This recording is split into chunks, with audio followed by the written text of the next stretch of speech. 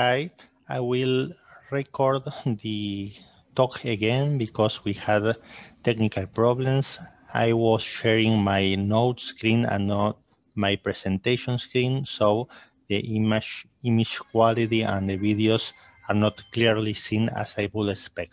So I will record the talk again. So thank you very much, Dr. Hamid, for inviting me to give this talk. I'm going to talk about a proposed variant of BPPV that our group at Favalor Foundation at Buenos Aires, Argentina have recently described. This is a proposed variant of posterior canal that we call sitting up BPPV. Vestibular symptoms on sitting up is a common in the general population and in patients seen by vestibular medicine specialists. When you see a patient with these symptoms, you should of course rule out hemodynamic, orthostatic dizziness and vertigo, structural abnormalities, central positional nystagmus, vestibular migraine, PPPD, but outside of these causes, there is no much reference written in the literature on this topic. Bela Bucchi and Dominic Strossman reported on 2011 a variant of subjective vertigo that they call type 2 BPPV, in which patients complain of short spells of vertigo when sitting up from this Holbach maneuver, but without any oculomotor findings. They reported a series of 200 outpatients with vertigo or dizziness. 20% of them presented with classic variants of BPPV, but a larger group of 43% presented with what they call type 2 BPPV. So they reported that the symptoms arise when sitting up from one side but not the other side, this Holbach maneuver. The symptoms were lateralized and they could record or document postural truncal oscillations on sitting up by means of a special posturographic examination bed. So they proposed a posterior canal short arm canalolithiasis as putative mechanism. They proposed that the otoconia would be in the short arm of the posterior canal, and when the patient adopts the Holbach maneuver position, the debris will fall to the vestibulum, and then when the patient sits up, the debris will fall again to the short arm of the posterior canal, evoking or eliciting the vestibular symptoms. In our clinic, we noticed a group of 15 patients with an unusual nystagmus pattern on sitting up from this Holbach position maneuver that caught our attention. 8 out of 15 of these patients were retested post-canalit repositioning maneuver for typical posterior canal BPPV that were treated by ourselves in our clinic, and 4 of them were early retests, so less than an hour had passed from the original EPLI maneuver. In 4 out of 15 patients, canalit repositioning maneuver were performed in other clinics for positional vertigo, but we didn't have any data regarding the nystagmus or the syndrome characteristics. All the patients had history of recurrent vertigo or BPPV, and most patients reported vertigo on sitting up and a persistent non-positional disequilibrium. So you will see an example. This lady is a retest for a previous right posterior canal BPPV that in which we performed EPLI maneuver the week before. This Holbach maneuver was negative, but we can see here that when we sit her up, she showed an abetting right torsional nystagmus that is suggestive of an ampurofugal excitatory right posterior cupular deflection. And you can see that the nystagmus is long-lasting and not as paroxysmal as the typical posterior canal BPPV. This was another patient that it was a control, a retest for a left posterior canal BPPV in which we performed a pre-maneuver the week before. So left whole pike was negative, and then on sitting up, we can see how an up beating left torsional nystagmus showed up. Again, it's a long-lasting nystagmus. It lasts more than 1 minute, and it has not the typical crescendo-decrescendo paroxysmal pattern of the typical posterior canal BPPV. So we review the videoculography retrospectively of this cohort of patients in order to try to find out which could be the mechanism involved. Here we can see the findings on the different positional maneuvers, and as you can see on the table, there wasn't a standard protocol because we used different strategies depending on what we were seeing at the moment. Our inclusion criterion was to present an abetting torsional nystagmus when sitting up from this whole pike maneuver. So we elaborated a model in order to try to explain the findings on the different positional maneuvers. We initially proposed a periampular canalolithiasis in which there is an anatomical restriction on the distal movement of the debris. So on whole pike position, the debris will not move because this anatomical restriction, so we will not see any nystagmus.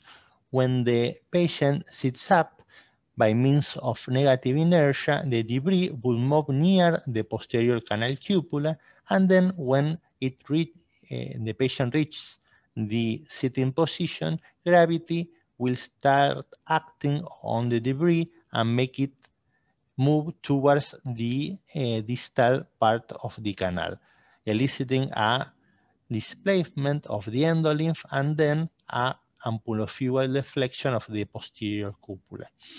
When the debris reaches the anatomical restriction, it will act as a partial canalid sham, like a valve mechanism, which prevents the normal backflow of the endolymph and so the returning of the posterior canal cupula to the resting position. So we see that the nystagmus that is long-lasting and have not the crescendo paroxysmal pattern of the typical posterior canal BPPV. So now we will check if the findings in our patients correspond with the model.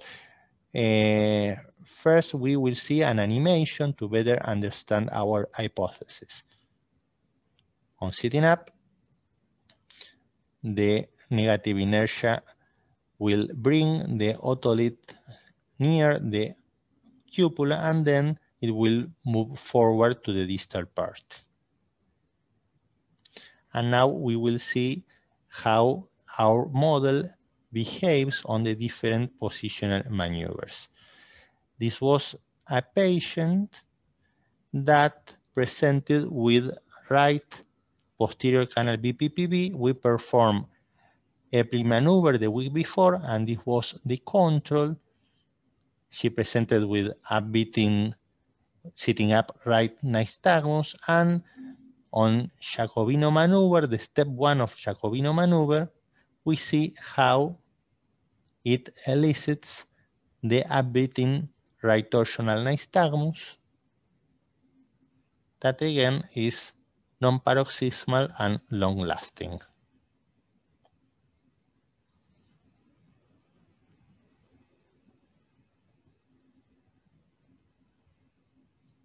So in our series, sitting up from straight head hanging was positive in 7 out of 10 patients tested. It elicits the upbeat torsional nystagmus, and the step 1 and the step 2 of Jacobino maneuver elicits upbeat torsional nystagmus in 4 out of 5 patients tested. So, how does our model behave or predicts that situation? We expect a similar phenomenon to that when the patient sits up from this Halbach maneuver, when the plane of the anterior acceleration is similar to that of the posterior canal. Let's see an animation to better exemplify it. So when the plane of the head acceleration is similar to that of the posterior canal, the negative inertia will act in the same way as acts when the patient sits up from this Halbach maneuver. The same patient, when we perform the head yaw test, rolling the head to the symptomatic right side, we see that it elicits the upbeating torsional nystagmus,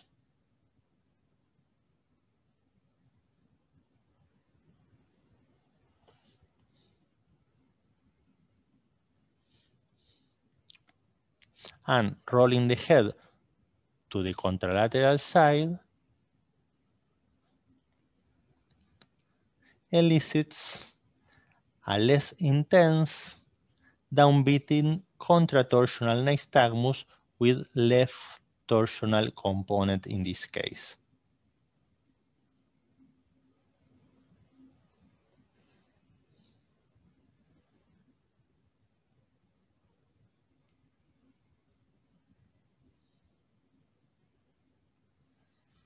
So, in our series, rolling the head ipsilaterally elicits the stimulatory upbeating torsional nystagmus in 8 out of 10 patients tested, and rolling the head contralaterally elicits downbeat contratorsional nystagmus in 4 out of 9 patients tested.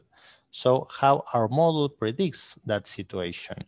We can see that when we roll the patient heads ipsilaterally, the periampular region of the posterior canal is quite vertical, so allowing the gravity acts over the debris and move it towards the distal part of the canal and eliciting an ampulofugal stimulatory deflection. On the other hand, when rolling the head to the opposite side, the periampular region of the canal is quite horizontal, so the chances of the gravity acting over the debris are less, and it's not frequent to find this downbeating torsional nystagmus that suggests an inhibitory deflection of posterior cupula. But on the third step of the Epley maneuver, on nose down position, we see in this patient that had the sitting up nystagmus from the left side, a downbeating nystagmus with a subtle, not so visible, right torsional component, and we see that this nystagmus is sustained, indicative of a persistent inhibitory deflection of the posterior cupula. In our series, we saw this downbeat torsional nystagmus in 8 out of 9 patients tested, and we will see how our model predicts or behaves in that situation. Now we are performing the Epley maneuver, and in the third step, in the nose down position, we see how the periampular region is quite vertical, so it favors the action of gravity over the debris, and it remains over the cupula, deflecting it in the inhibitory, in its inhibitory position. So after we develop this model on the last two patients of our series, we test a maneuver that switched between the two positions that mostly evoke nystagmus, which were those in which the periampullary region of posterior canal was closest to vertical.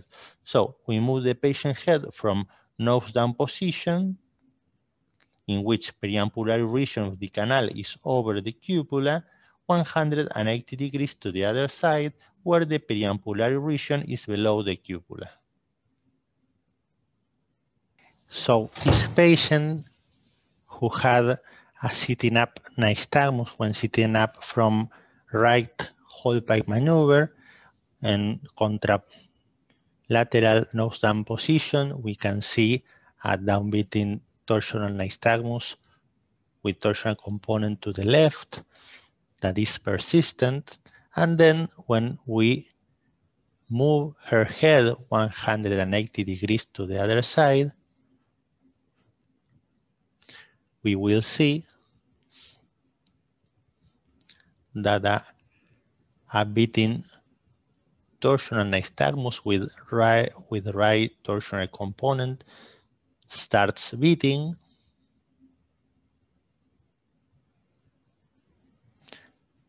and it behaves as a paroxysmal nystagmus with crescendo decrescendo pattern.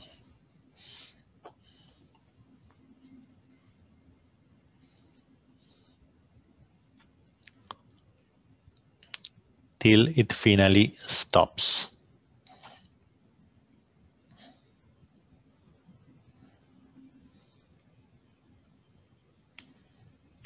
So we will see now an animation. So in contralateral nose down position, debris will fall over the cupula, and then when we rotate the head to the other side, 180 degrees, the periampullar region is quite vertical, so we can see the debris go to the distal part of the canal till it reach the anatomical restriction, and we can see that nystagmus pattern. So in the follow-up of our patient, we saw no immediate response to canalid repositioning maneuver that we tried to do with this patient in order to solve this sitting up nystagmus. We tried to do Epley, Simon, Demi-Simon without success, but all patients resolved their positional vertigo and nystagmus by means of Brandarov domiciliary exercises. 3 of them switched to typical posterior canal BPPV, 1 switched to horizontal canal BPPV. All of them had normal MRIs and no other signs of central nervous system compromise, and 3 patients of this series recurred with ipsilateral posterior canal BPPV month after and recurred with sitting up vertigo after we perform Epley maneuver. So we thought that those patients had some anatomical predisposition to develop this sitting up BPPV. So we published our findings and the model in otology and neurotology last year. We were very happy about it, so we continue looking for these unusual patients in order to test our hypothesis. And when they arrived, we saw some things which caught our attention and generated more questions and hypotheses. For example, we saw that on some patients there was no latency since sitting up to the beginning of the nystagmus beating. For example, this lady had no latency between the sitting up movement and the starts of the nystagmus. That is not so congruent with our hypothesis of the need of the movement of the debris by negative inertia force. We also tested sitting up with less acceleration, and we saw that despite of being of less intensity, the nystagmus still showed up.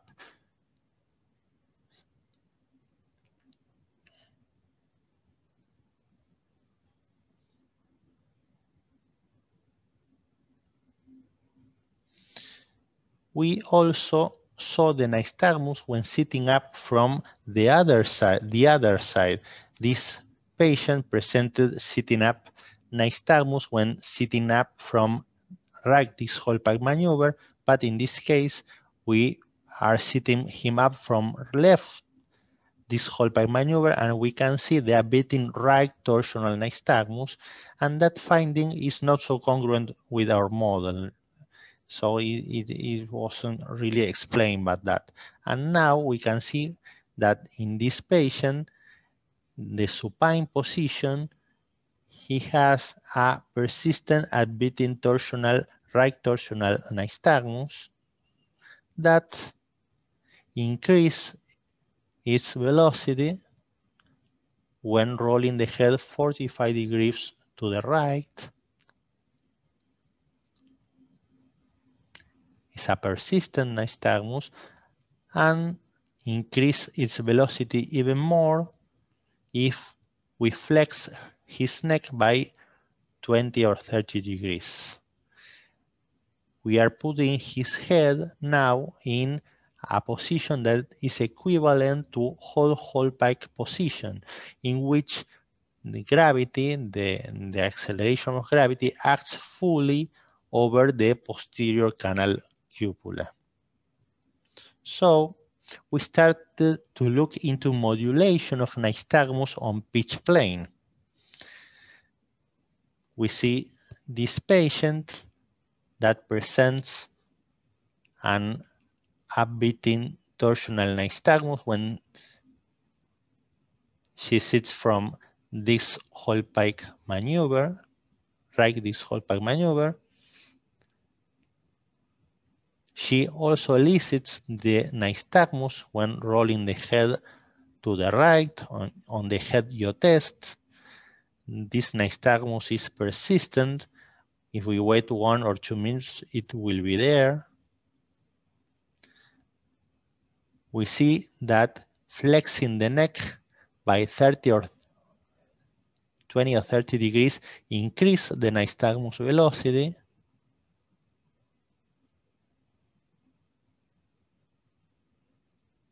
And then we extend the neck by 20 degrees past the supine position that inhibits the nystagmus, and then slowly start flexing the neck again, and we will see that the nystagmus reappear and is maximal when we flex the neck by 30 degrees.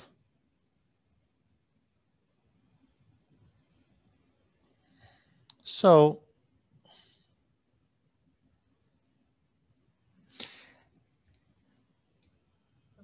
and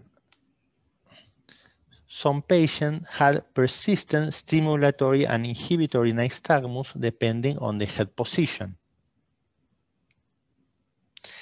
We saw modulation of the nystagmus on when we move the head on the pitch axis, and we start thinking that there probably was a graviceptive heavy cupula involved in the sitting up phenomenon.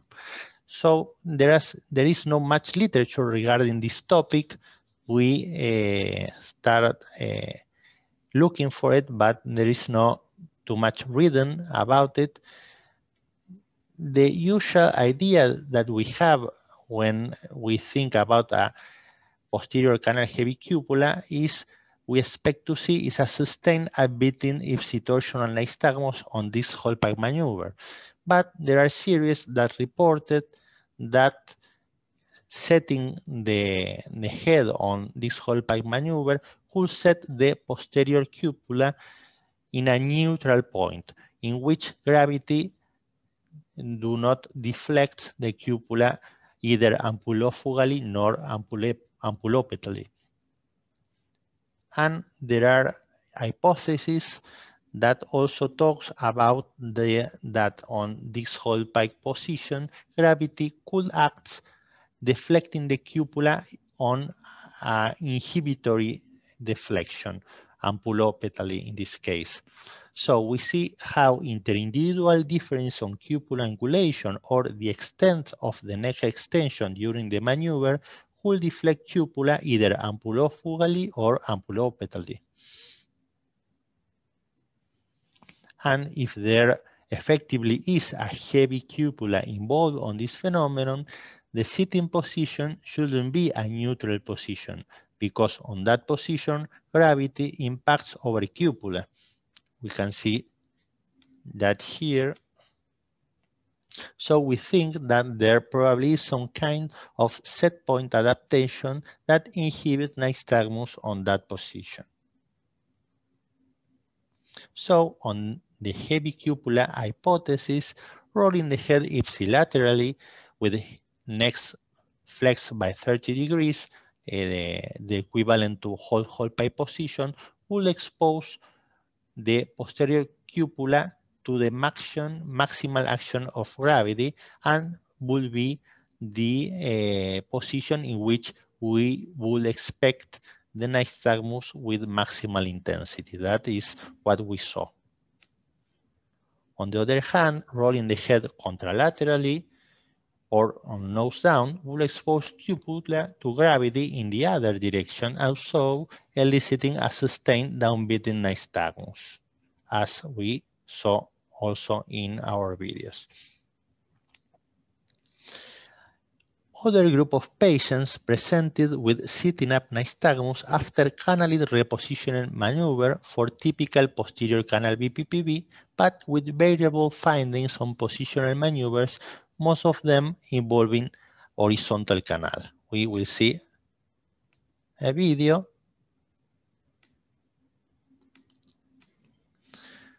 This patient had a typical right posterior canal BPPV with its upbeating torsional nystagmus. We perform an Epley maneuver, and in the early retest, less than 30 minutes after the original Epley maneuver, we repeat this whole pike maneuver, and we can see a slight downbeating nystagmus.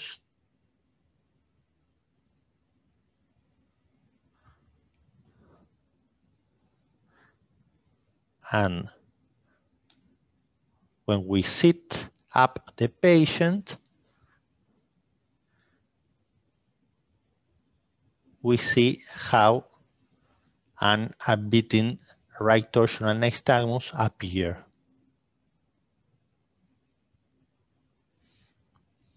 So he developed a sitting up BPPV. When we start exploring the different positional maneuvers, we explore the whole pike position, and we don't see any vertical nystagmus, but we see an horizontal left beating nystagmus.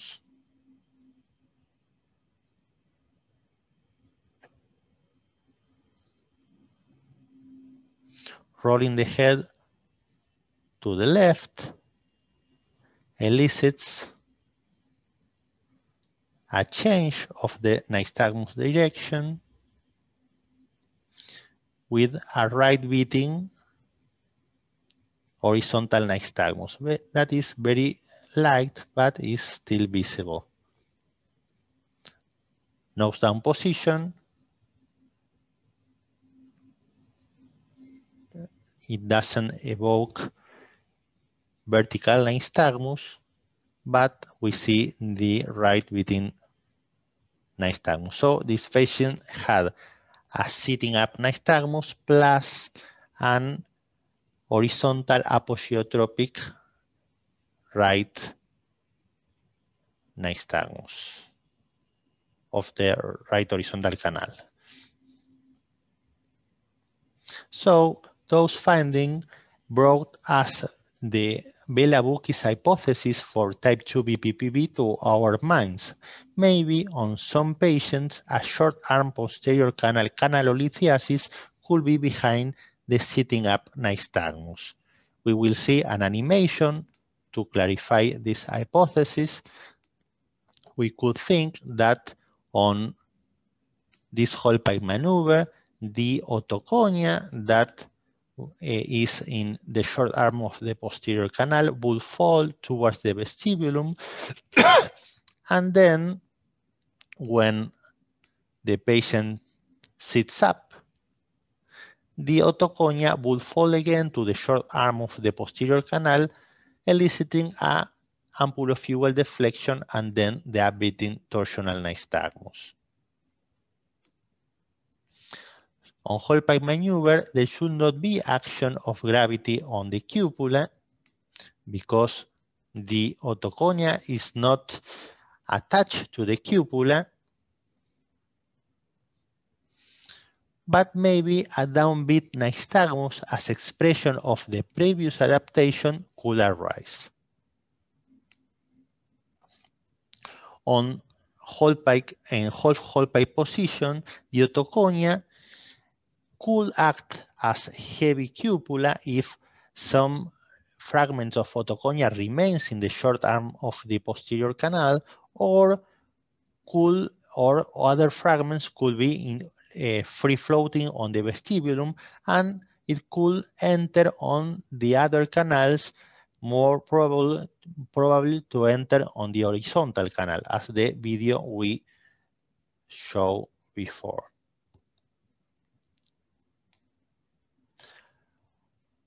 On nose down position, otoconia will fall from the posterior canal short arm to the vestibulum, and we should not see any nystagmus. So the proposed mechanisms for sitting up nystagmus will be the first hypothesis that we mentioned, the periampular canalolithiasis. On support of that hypothesis is that as is the passing from nose down position to Hallpike position provokes a paroxysmal nystagmus in some patients, as we saw with the diagnostic maneuver, and the switch to classic posterior canal BPPV in some patients. We can think that the debris could, in some moment, in some time, pass through the anatomical restriction and elicit a typical posterior canal BPPV. The other scenario, the heavy cupula hypothesis, on support of this hypothesis is the sustained excitatory and inhibitory nystagmus on provoking position that we saw on a group of patients, that the nystagmus is elicited also when sitting up from contralateral disc Hallpike, that in some patients had no latency when sitting up to the beginning of the nystagmus beating, and the switch to the classic posterior canal BPPV variant. We can think that the otoconia attached to the canal side of the cupula could detach in some moment and fall to the posterior canal and converts to a classical posterior canal variant. And the vestibular lithiasis, short arm posterior canal canalolithiasis hypothesis, on support of this hypothesis is that we saw lots of patients post-canalit repositioning maneuver and on early retest. So we can think that the free otoconia that we move from the canal to the vestibulum is moving freely and with the chance of fall into the posterior canal short arm.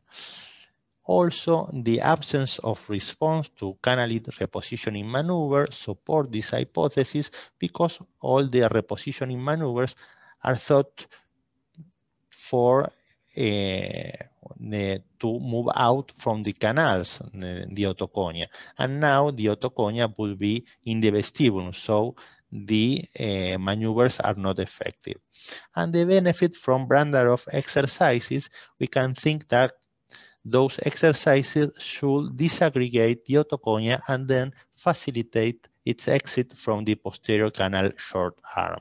So there is probably not a unique mechanism behind the sitting up nystagmus, and we think that it's also probable that heavy cupula and vestibulolithiasis with short arm posterior canal canalolithiasis could coexist in the same scenario, with some fragment of otoconia remains attached to the vestibular side of the posterior canal, and some other fragments are free floating on the vestibulum and then could enter to the horizontal canal, for example, or fall into the posterior canal and be the responsible of the upbeating torsional nystagmus. The last video that I will show, this patient had vertigo, positional vertigo 72 hours before. He got better but remained dizzy and out of balance. This whole pike maneuver was negative, but when we sit the patient up, we see this very subtle upbeating torsional nystagmus, very subtle, and I showing this because you must look for the nystagmus. If you don't look for it, you will not see it. So this is important. You have to see the eyes when sits the patient. And we test the half whole pike position, and now we can see clearly the upbeating torsional nystagmus that is sustained, suggestive sustained stimulatory deflection of posterior cupula. And then we tested the nose down position that elicits a less intense, sustained downbeating contratorsional nystagmus, suggestive of an ampulopetal inhibitory right posterior cupular deflection. So, sitting up nystagmus could arise from heterogeneous mechanisms. Therapeutic approaches will vary depending on the mechanisms involved.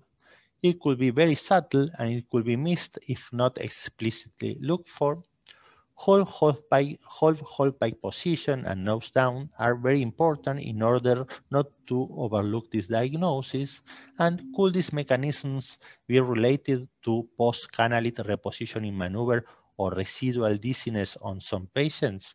That's an interesting hypothesis that we are currently investigating, and we are prospectively evaluating more patients with these findings in order to better understand it, but they are unusual. Thank you for your attention, and thank you for all the team of the Fundación Favaloro Neurotology Unit, Dr. Ivan Garcia and Dr. Alejandra Barreiro. I hope this time the video is okay.